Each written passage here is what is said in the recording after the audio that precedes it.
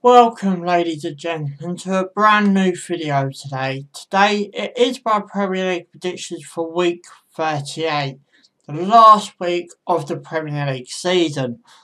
Obviously before I get started, a couple of things to update you on. The top 4 does look done. I'll get more into that in this video.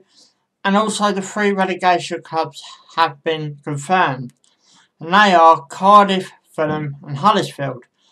Obviously sometime next week there will be my Premier League table prediction revealed, where we go through all the tables that I predicted to see how many I got right. But anyway guys, you know what to do, subscribe for more, thanks for watching and let's go! So the first game we're going to kick off with, I know you can tell it behind me already, is Spurs versus Everton. Spurs look like in the top 4. Even though they lost this weekend to Bournemouth, Brighton's draw to Arsenal does look like that they've confirmed the top 4 spot. The only way Arsenal could do it now is by an 8-goal deficit, and Arsenal have to win their game. Everton, on the other hand, ain't got really nothing to fight for, but I can actually see Everton getting something out of this game. Considering Spurs ain't really got nothing to fight for a point, we'll actually see them in the Champions League places as well. I'm going to call this game a draw, and I'm going to call it a 1-1 scoreline for that one. The next one is Manchester United versus Cardiff. Before I get onto this game, guys, there is a new series on my channel called Premier League Potential Transfers. It goes through where every Premier League club has a story, and I'll go through about that certain player, so make sure you check that out as well. I'll leave the playlist for that series down below as well. Back to this game anyway. Man United versus Cardiff. Cardiff ain't got nothing to fight for after losing to Crystal Palace 3-2. What a tight game that was. I'm thinking Cardiff might deserve something out of that. But, you know,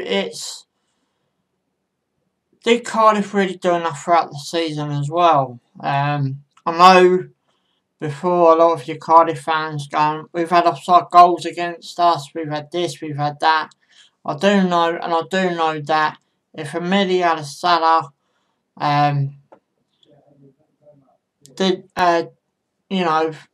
got back to Cardiff successfully and what happened didn't happen, Cardiff might be looking at a different story altogether. So in one way I do feel deeply sorry for Cardiff, but I've got a funny feeling Cardiff will be on the straight back up in the Championship. I don't think they're going to struggle down there. I think they come straight back up and then have another go in the Premier League. Man United, on the other hand, fighting for the top 4, finished this weekend as well, drawing 1-1 with Huddersfield. So with this one, this game ain't got real no key importance either. So I'm going to go for a 0-0 scoreline for that one. I don't expect any teams to put up a fight. If I do, if I called it the other way, it'd probably be a Cardiff win. The next one is Leicester versus Chelsea. Chelsea in the top 4, which is confirmed after yet again Brighton drawing with Arsenal. Leicester did lose to City this weekend. I do feel slightly sorry for Leicester, but Vincent Kompany was a great goal. You couldn't deny him that. As far as this game goes, I'm going to call it a 3-0 Chelsea win. The next one is Crystal Palace versus Bournemouth. Now, as I said, Crystal Palace ain't got nothing to fight for. Bournemouth ain't got nothing to fight for. Palace did keep their rivals Brighton up, as I mentioned a bit earlier, with that Cardiff win, the win over Cardiff. So, with this one, I'm going to call it a draw, and I'm going to call it a 1-1 scoreline for that one. The next one is Burnley versus Arsenal. Now, now Arsenal do have to win this game to either be in a slight chance of getting in the top 4, but it does have to be by an 8-goal deficit. Can't see it happening. Arsenal's had a really bad away record this season, so I'm going to give it to Burnley, and I'm going to give it a 2-1 scoreline for that one. The next one is Watford versus West Ham. Now, Chelsea did beat Watford this weekend to confirm the top 4. So, you know, and Watford does finish their season off at home, which obviously a lot of the other clubs that are away this weekend did finish at home this weekend just gone. So, but West Ham are doing ever so brilliantly this season. I definitely think they will be in the fight for Europe next season, but as we roughly know, every season is different for every club. I mean, you look at Brighton, for example, 15th, didn't struggle to stay up. This season, they've done it by the skin of their teeth. So, with this one, I'm going to stick up my dark horses one last time, and I'm going to give them a 2-1 scoreline for that one. The next one is Fulham versus Newcastle. Scott Parker's done an amazing job at Fulham. I think he deserves a full-time job. Both clubs, yet again, they ain't got nothing to fight for, really. The only thing that clubs might have something to fight for is places in the table, which means more money for their clubs. So, but with this one, I'm going to give it to Newcastle, and I'm going to give it a 3-0 scoreline for that one.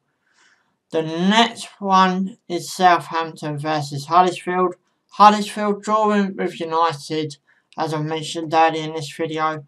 And there is a slight chance that Brighton can catch Southampton to go into 16th place. So Southampton does need to win this one to keep that money spot and stop Brighton getting anywhere near it. So with this one, I'm going to give it to Southampton, and I'm going to give it a 3-0 Southampton win. Now, here's the predictions you've all been waiting for. The top 2 teams. And we're going to start off with Liverpool versus Wolves. Liverpool have had a brilliant season. I ain't going to deny nothing of Liverpool. They've teared this table apart, especially from the rest of the pack. You know, obviously it's going down to the last game of the season. You know, I got no heart, no reason to dangle their head down. Going up against a very good Wolves side who's finishing in 7th place, I do believe, and in Europe, or just outside Europe. I'm not 100% sure on 7th place. You know, Wolves have had a brilliant season as well. I know I'll probably predict them to finish much lower down the table. Fair play to Wolves. We'll definitely be seeing you in the Premier League next season. You know, and as I said, every season's different, so I ain't counting that I will do the same again next season. But yet again, we have to wait and see what business they do in the summer. As far as the result goes, I'm going to give it a Liverpool win, and I'm going to give it a 2-1 Liverpool win. Now, the 10th game of this week, and as I've just said, it's the top 2, so the only one I've got to do is Brighton versus Manchester City. Brighton have confirmed safety thanks to that Palace win this weekend. They did get a point against Arsenal, which means if Cardiff did get a point against Palace, and then obviously the Brighton result went the way it did, then Brighton would be safe anyway, because it'd still be 4 points. Going up against a very good Manchester City side. I've said a lot about Kompany's goal already. What a brilliant screamer that was. But I've actually got a funny feeling in my water about this one. Now, I know a lot of you are probably going to laugh and go, yeah, it's never going to happen. Which you're allowed to, obviously. You're allowed your opinion the same as I'm allowed mine. But I'm going to call this one a draw. And I'm going to call this one a 1-1 draw. Yeah, I believe in that, which in this case, which means Liverpool will lift the title at Anfield. So, you know, and that's why I've gone for that scoreline as well with Brighton. And don't forget, Brighton's just drawn their last 2 games against Newcastle and Arsenal. I know Newcastle was maybe a bit expected, but I don't think anyone was expecting Brighton to pick up a point at Arsenal. So that's why I've gone with that scoreline.